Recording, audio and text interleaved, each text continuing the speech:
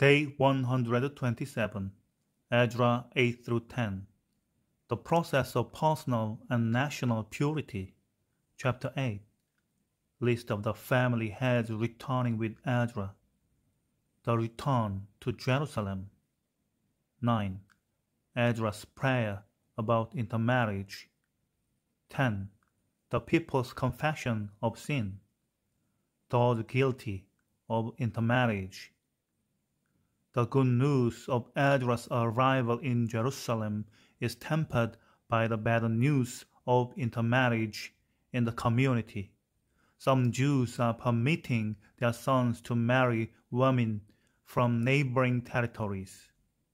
Even priests, Levites, and civic leaders are involved. The process of personal and national purity is painful, difficult, and time-consuming.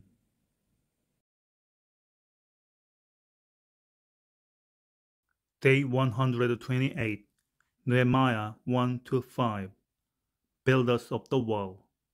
Chapter 1, Nehemiah's Prayers. 2. Artaxerxes sends Nehemiah to Jerusalem. Nehemiah inspects Jerusalem's walls. 3. Builders of the Wall. Opposition to the rebuilding. 5. Nehemiah helps the poor. As the walls begin to rise, Nehemiah's rebuilding corps faces opposition. He seeks and finds a God-honoring solution. Ridicule is handled with prayer. Threats of violence are dealt with by adequate preparation. Discouragement is met with a personal example of faith in God's power.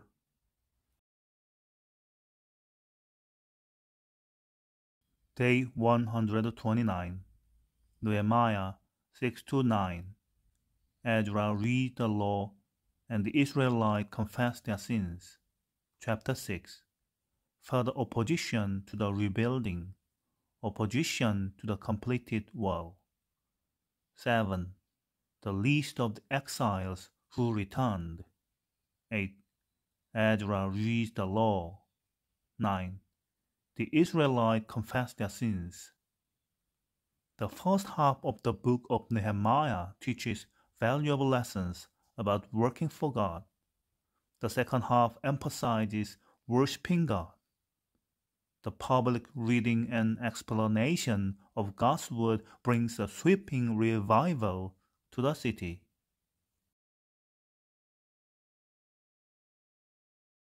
Day 130, Nehemiah chapter 10 through 13. Dedication of the wall of Jerusalem. Chapter 10. The agreement of the people. 11. The new residents of Jerusalem. 12. Priests and Levites. Dedication of the wall of Jerusalem. 13. Nehemiah's final reforms. With the wall in place and the spiritual condition of nation revived, Nehemiah now set about the task of consolidating and organizing the populace. 1/10 of the people are chosen by the Lord to relocate within the city walls, while the rest remain in the suburbs.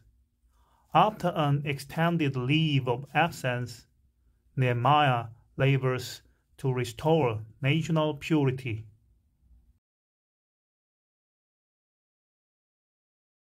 Day 131, Esther 1-4. Esther made queen. Chapter 1. Queen Vashti deposed. 2. Esther made queen. Mordecai uncovers a conspiracy. 3. Haman's plot to destroy the Jews. 4. Mordecai persuades Esther to help. Esther is more than a story about heroism. It is the story of how God controls the destinies of people and nations in spite of harrowing circumstances and opposition. Esther is faced with a deadly decision.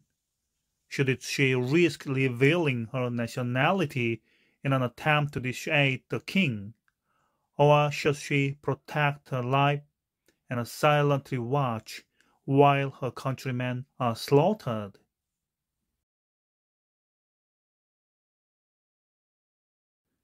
Day 131, Esther 5 through 10. The triumph of the Jews. Chapter 5. Esther's request to the king. Haman's rage against Mordecai. 6.